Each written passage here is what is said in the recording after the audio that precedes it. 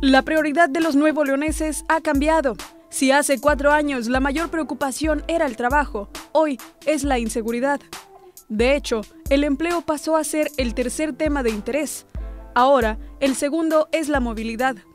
Así lo indicó Eduardo Garza T. Fernández, presidente de Consejo Nuevo León, luego de presentar la evaluación del Plan Estratégico 2030 ante el gobernador Jaime Rodríguez.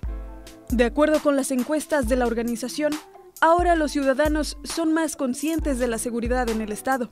La evaluación contiene un recuento de acciones por prioridades, proyectos estratégicos e indicadores, desde la segunda mitad del 2017 y todo 2018, así como un panorama general del Estado.